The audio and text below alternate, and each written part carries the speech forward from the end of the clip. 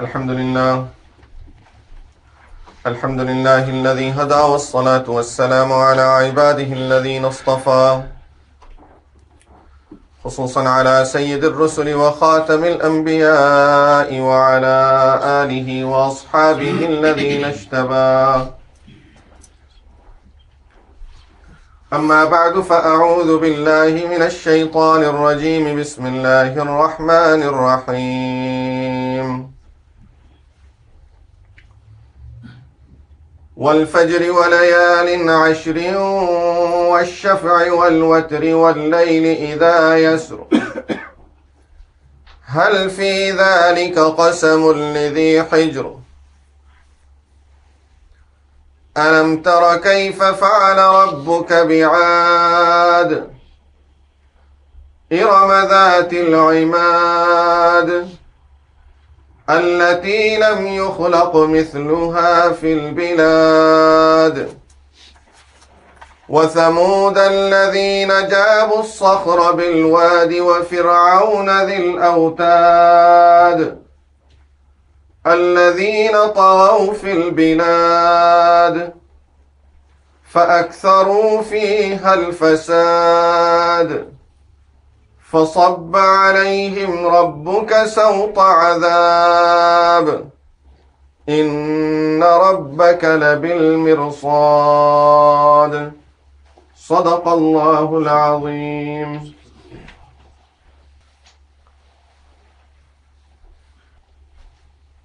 This surah that I have just recited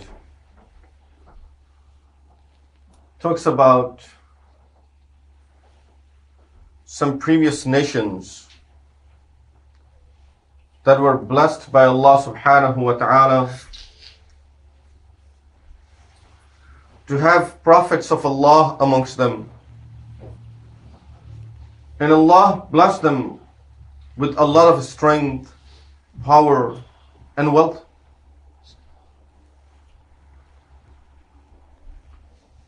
Allah subhanahu wa ta'ala talks about those nations, that what did they do with these blessings of Allah subhanahu wa ta'ala, and what was the result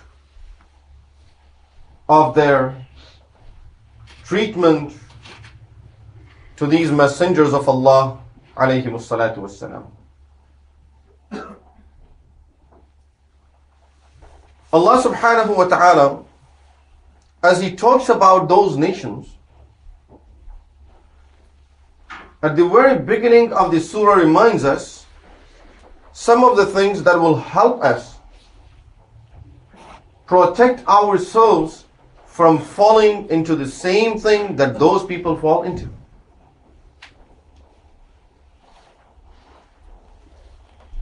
Look at what Allah subhanahu wa ta'ala says about those nations. أَلَمْ تَرَ كَيْفَ فَعَلَ رَبُّكَ بِعَادٍ.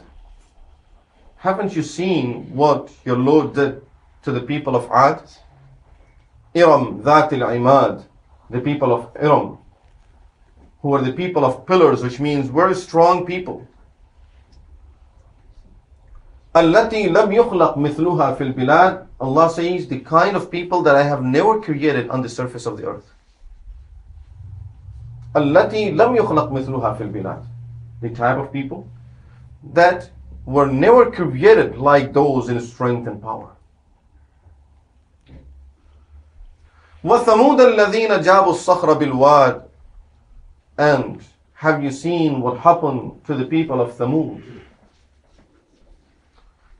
Another nation that was not only given the strength, it was given, you can say, the technology in our language, by which they used to turn the mountains into castles. Up to these days, their village exists the way it was at that time, with their buildings, of course, because those buildings are made out of mountains. وَفِرْعَوْنَ ذِي الْأَوْتَادِ الَّذِينَ طَغَوْا فِي الْبِلَادِ. And have you seen what happened to the people of Pharaoh? The people of nails, Allah says, Dhil Awtad. What that means? Nail in Arabic language. And there are different reasons Mufassirin have mentioned why they are called the people of nails. One of them was, as soon as he gets upset with someone and he does not like any nation, he would get all the people of that nation and will nail them on the ground, on the walls. Will hang the people on the walls and will put nails in their hands and their feet. This is one of the reasons that he's called Dhil Awtad. But Allah subhanahu wa ta'ala says, with all of this strength and power that these nations had, when they rejected Anbiya alayhimus salatu wassalam, see what happened to these nations. And Allah talks in details in Quran al-Kareem, in many ayahs of Al-Quran al-Kareem, of what happened to those nations and what was the final destination of these nations. The simple example of Pharaoh. It was an amazing situation. It is something that might be talking from just our understanding, from our way of looking at things. It was impossible for those things to take place, what took place at that time. Pharaoh, with all of his strength and power, everything that he had, and there is a small nation that are slaves of all of these people. They have nothing that they can do. They have no power, no strength. There is no way whatsoever that this nation, looking from our point of view, that this nation would ever be able to do anything to Pharaoh and his followers. But the thing that happened, it was unlike all the other nations. The thing that happened to this nation, to Pharaoh and his followers, and how Allah subhanahu wa ta'ala helped Sayyidina Musa alayhi salatu wassalam and his followers, was very amazing. And we may use the word unbelievable. Something that we can never, in our calculations, it will never work out. And there is no possibility of having something like this. And what was that? All of that nation, with all of their people, leaving everything behind them, all of their castles, all of their wealth, everything, leaving it behind them. And here, they are following Sayyidina Musa alayhi salatu wasalam. The whole nation gets drowned into the ocean. All the men of that people, of that nation, are drowned into the ocean. And here, that small group, the followers of Sayyidina Musa alayhi salatu wasalam, they get the whole country, no war, no fight, nothing to do. Everything is just set and ready for them. If we were to plan for anything like this, it's impossible. If there is a war, there will always be some destruction. We will lose some people. Not a single person loses his life. There is no war that takes place. And it's not that those people burn their houses and we cannot even get their houses and castles. At least we got rid of those people. No. Everything is just set the way it was. They slept at the night time with all the settings in the home. Everything is there prepared. With all the luxuries in their homes, in their castles.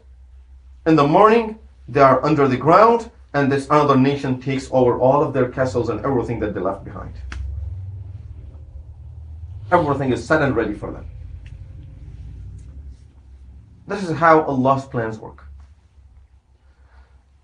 But Allah subhanahu wa ta'ala in this surah is reminding us that look at what happened to those nations who disobeyed Allah subhanahu wa ta'ala, and telling us certain facts of our lives that we need to follow in order to protect ourselves from being like those.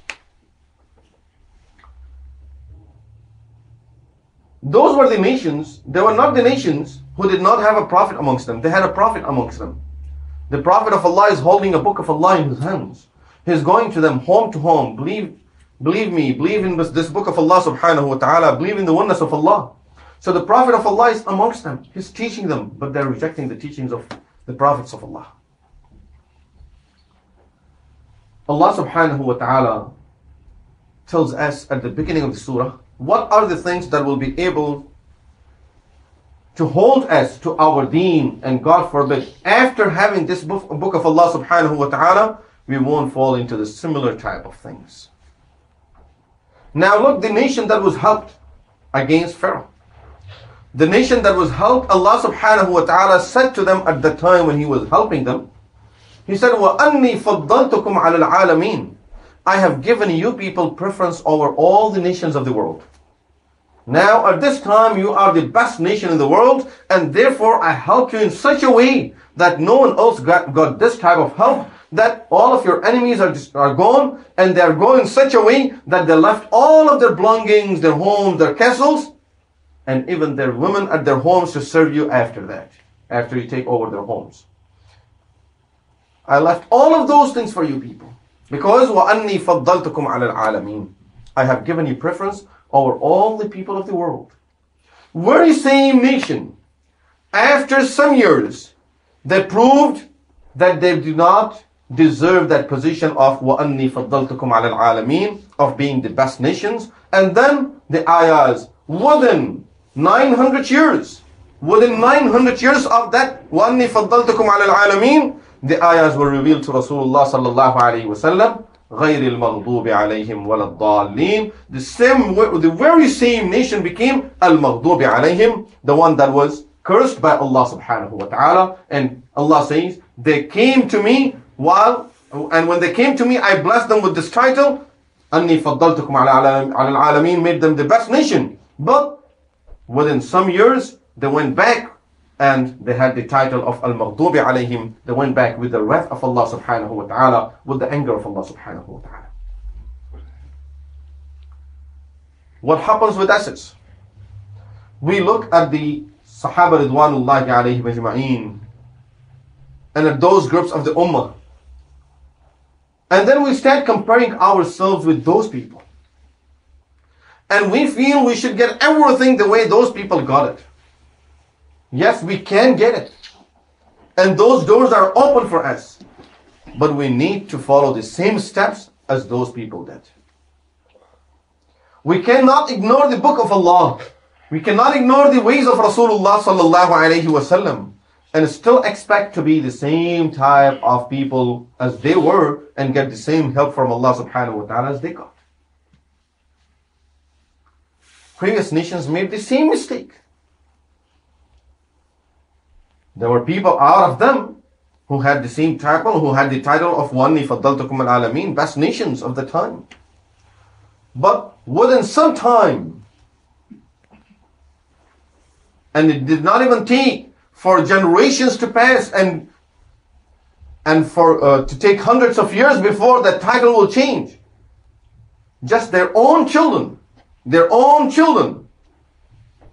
changed the situation so much, and their lifestyle changed so much, that Allah says, Al-Maghdubi alayhim, they were cursed by Allah subhanahu wa ta'ala.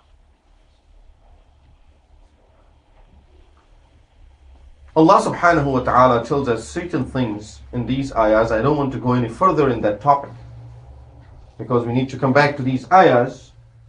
And in these ayahs, He's telling us certain things that will help us hold to our deen. At least, if not, be of that level of Sahaba Ridwanullahi alayhim ajma'een, of the scholars of the Ummah, of the Mashayikh of the Ummah, of the Muhaddiseen and Mufassirin, at least to be able to hold to our deen. There are certain things that we have to do that will at least assure us that we are attached to our deen. And those are the things that Allah subhanahu wa ta'ala takes oath of in these ayahs of Al-Quran Al-Kareem. وَالْفَجْرِ وَلَيَالٍ عَشْرٍ وَالشَّفْعِ وَالْوَتْرِ وَاللَّيْلِ إِذَا يَسْرِ هَلْ فِي ذَلِكَ قَسَمٌ لِذِي حَجْرٍ. Allah subhanahu wa ta'ala starts with His oath with وَالْفَجْرِ. I swear by the time of Fajr.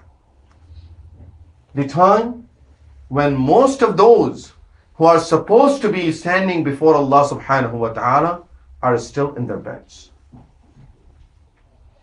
When most of those who are supposed to be in the houses of Allah subhanahu wa ta'ala are still in their homes. when most of those who are supposed to be reciting the book of Allah subhanahu wa ta'ala are listening to radios or reading a newspaper? Wal Fajr. Allah says, I swear by that time. That time is very important. Recite that ayah of Quran where Allah says, وَقُرْآنَ الْفَجْرِ إِنَّ قُرْآنَ الْفَجْرِ كَانَ مَشْهُودًا. He says, the recitation of Quran at the time of Fajr, it's the time of recitation when even angels come to listen to your recitation of Quran al-Kareem. إِنَّ قُرْآنَ الْفَجْرِ كَانَ مَشْهُودًا. Angels come to witness that recitation of Quran, and they will witness for us on the day of judgment. Ya Allah, I went to this person, he was reciting Quran at that time. Inna Quran al-Fajr kana mashhuda. This is what Allah says in Quran about the recitation of the time of Fajr, that when you recite Quran at that time, angels are witnessing. They're around you, they sit with you, they listen to your recitation of Quran. This is why he's taking oath. Wal Fajr. I take oath by this time of Fajr. You use it properly, you will be in touch with your deen. You will be able to safeguard your deen and your iman. The next thing is وَلَيَالٍ عَشَرٍ, and 10 nights. Big cells are coming up. A type of cells that we will not have them again throughout the year. There are big cells over there. And we must know about it so that we can go and get whatever we want during this time. Allah subhanahu wa ta'ala is giving us the flyers of these cells in our homes. Quran speaks in every home. وَلَيَالٍ عَشَرٍ. I swear by these 10 nights. They are very important nights. Rasulullah sallallahu alayhi wa sallam says in a hadith, مَا مِنْ أَيَّامٍ الْعَمَلُ الصَّالِحُ فِيهِنَّ أَحَبُّ إِلَى اللَّهِ مِنْ هَذَا الْعَشْرِ. There aren't any other days of the year where the good deed pleases Allah subhanahu wa ta'ala as much as good deed that is performed during these 10 days of the month of Dhul-Hijjah. The first 10 days of the month of Dhul-Hijjah. These are the most important days to Allah subhanahu wa ta'ala, when He likes to see human beings and He likes to see the believers being busy in the ibadah of Allah subhanahu wa ta'ala. The wordings of the hadith is أَحَبُّ إِلَى اللَّهِ. Allah loves. Hub is love. Allah loves the deed. Simply means loves the person who performs these good deeds during these 10 days of the month of Dhul-Hijjah.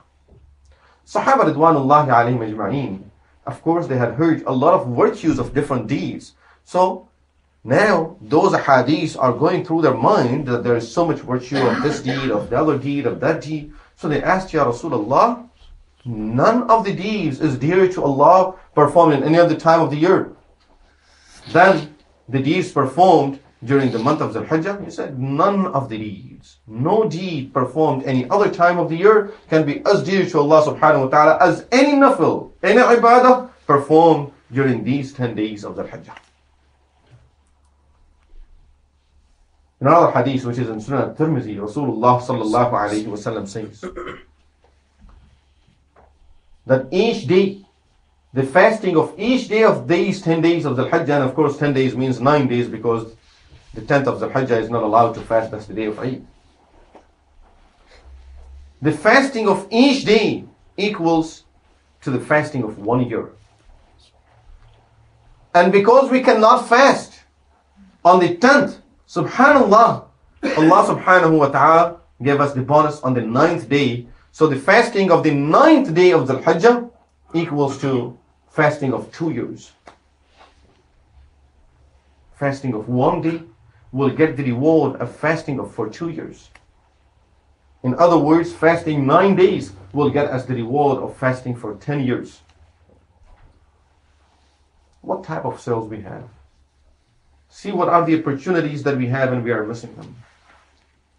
As soon as we get the flyers with our papers, the whole family sits with those flyers. Make sure that we don't miss anything. And then we'll keep on calling our friends and everyone in the town. But there are very important sales over there. I got this so cheap, I got this so inexpensive, and we are showing everyone what we got from those sales. Let's show these things also. And this is the time when we can get the love of Allah subhanahu wa ta'ala. For a mu'min, there can't be any word more important than the wordings that Rasulullah sallallahu alayhi wa sallam is using about these 10 days of the Hajj, that Allah loves the deeds performed in these days. Which means loves the person who performs the deeds in these days. What can be better than being loved by Allah subhanahu wa ta'ala?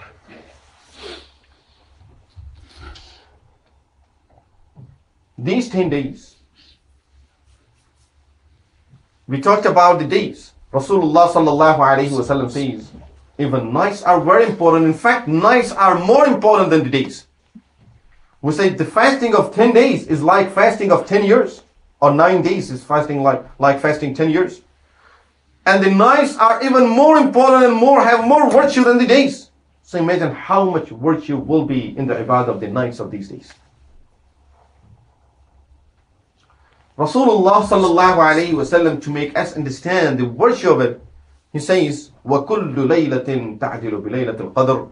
Each night of these nights equals to the night of Qadr.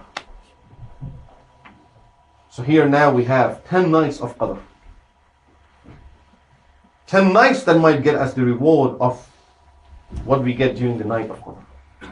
In fact, there is difference of opinion between the muhaddiseen that which of the nights are better, the night of Dhul Hijjah or the nights of Ramadan. And many of them, you will be surprised to hear this, many of them are of the opinion that other than Laylatul Qadr, the nights of Dhul Hijjah are more important than nights of Ramadan. But the thing is, during the month of Ramadan, Allah subhanahu wa ta'ala closes the doors of the Jahannam. He changed the shayateen. So only we receive only the rahmah of Allah subhanahu wa ta'ala, we find ourselves coming to the masajid. At this time, that thing is not there. And here we can realize that when shayateen is with us and they are free and we just be under their whisperings, how difficult it is for us to use the time properly and be involved in the ibadah of Allah subhanahu wa ta'ala. Rasulullah sallallahu alayhi wa sallam is telling us that these nights are like the night of Qadr. And as I said, most of the muhaddiseen are of the opinion that other than Laylatul Qadr, the nights of the 10 nights of the Hajjah are more important than the nights of Ramadan. But still we don't find ourselves being able to do what we can do during the month of Ramadan. One of the hints that muhaddiseen or mufassirin have mentioned through these ayahs, wal fajr, that the person who really makes use of the time of fajr is punctual for performing Salatul Fajr, that person will be able to use these 10 nights of the month of the Hajjah, and those who miss that time, they won't be able to make use of these 10 nights of the Hajjah. This is why Allah started with wal fajr, and then He says walayalin ashara. I swear by these 10 nights. These are some of the most important nights of this year, of the year that we have. And hopefully, starting this Monday, those nights will start, or those 10 days of the Hajjah will start. So we need to use this time and start getting into the ibadah of Allah subhanahu wa ta'ala. Use it as good as we can. Days are very important, nights are very important. One of the things Rasulullah sallallahu alayhi wa sallam recommended, that for those who are to offer a sacrifice, which simply means those who can afford to offer a sacrifice, they should do it.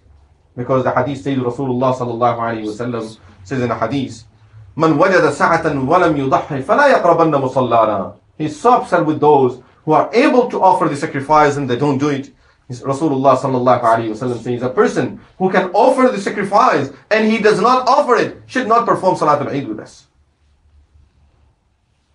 Simply means those who can offer it should offer it. And for those who are able to offer it, Rasulullah sallallahu alayhi wa sallam recommended, the hadith of Ibn Majah, that those people should not cut their nails or cut any hair of the body during these 10 days of the Hajj until after Salatul Eid, once they have offered the sacrifice.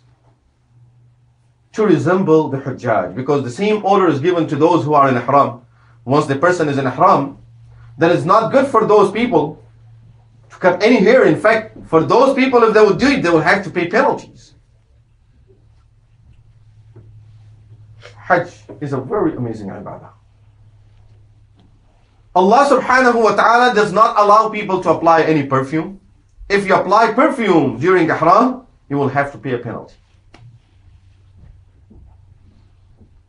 Allah subhanahu wa ta'ala does not allow any men to wear any dress that is sewn, that they normally wear, only 2 sheets. And if they would wear the regular dress, they will have to pay a penalty.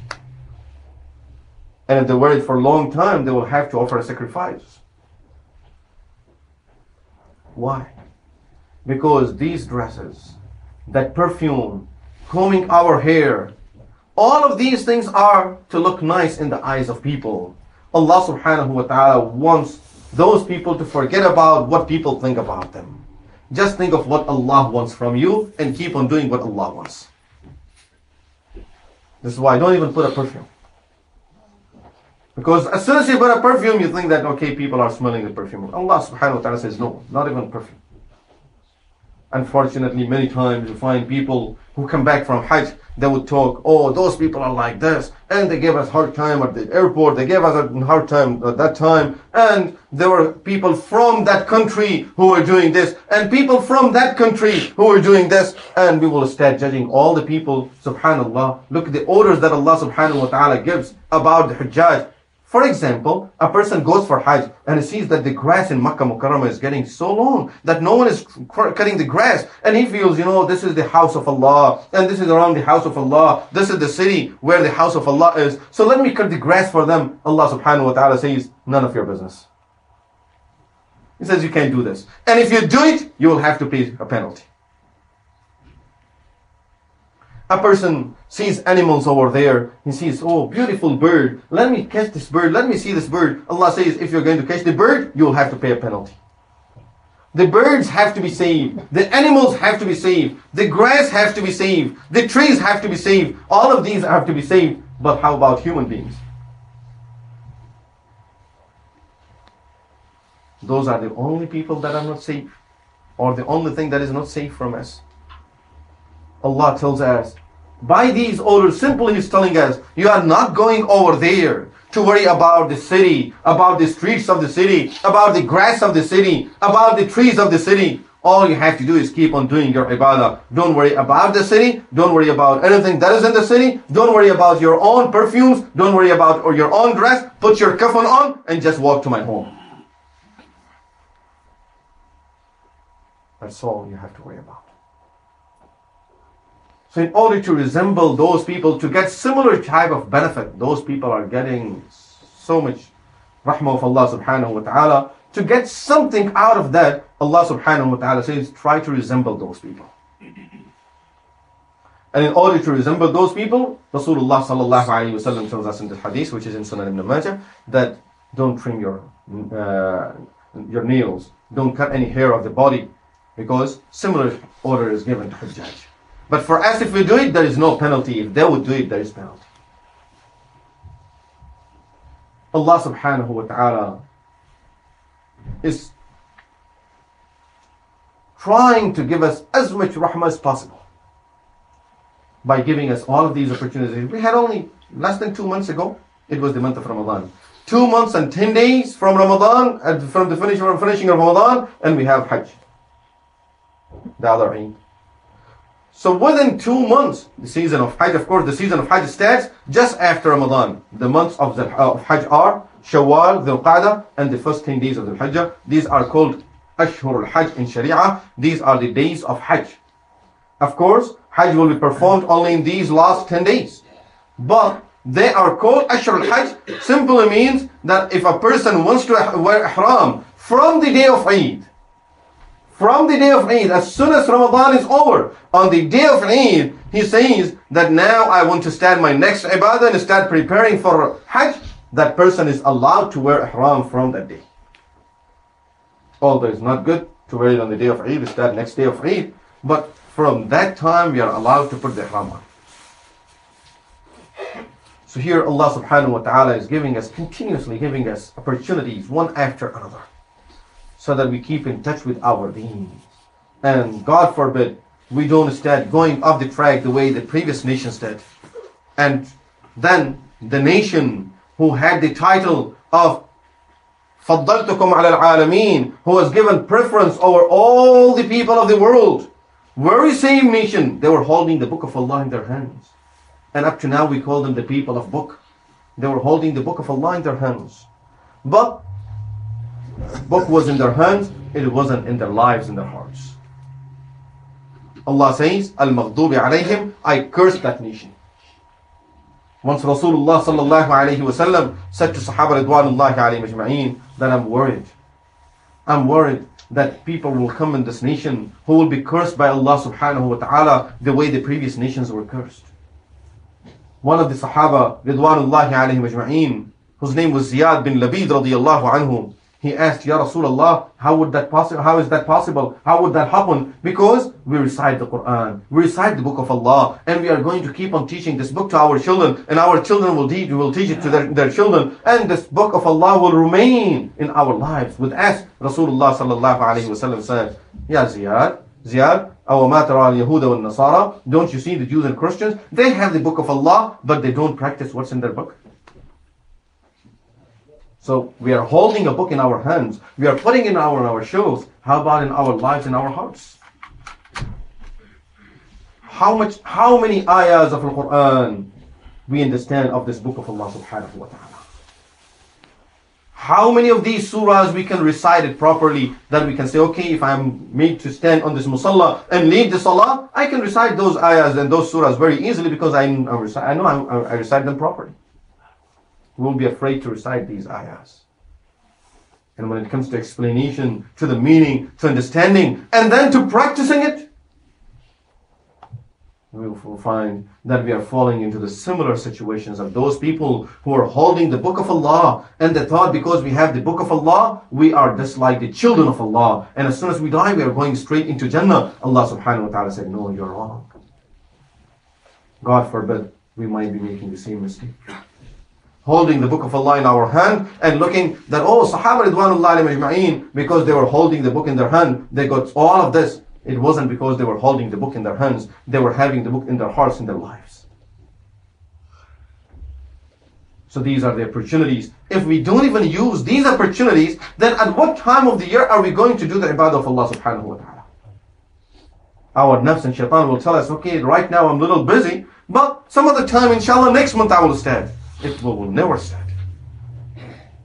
So these 10 days are coming of the month of Dhul Hijjah that are very important and some of the most important time of the year that Allah subhanahu wa ta'ala is blessing us with, where there are big sales on the ibadah of Allah. As Rasulullah sallallahu alaihi wasallam informed us, just fasting of each day will get us the reward of fasting of 1 year. May Allah subhanahu wa ta'ala give us tawfiq to use these opportunities and be able to get the rahmah of Allah subhanahu wa ta'ala, get the mercy of Allah subhanahu wa ta'ala, and may Allah subhanahu wa ta'ala guide all of us to Sirat al-Mustaqim and benefit all of us from this deen and from the Quran and from the Sunnah of Rasulullah sallallahu alayhi wa sallam. أقول قولي هذا وأستغفر الله لي ولكم ولسائر المسلمين والمسلمات وآخر دعوانا الحمد لله رب العالمين.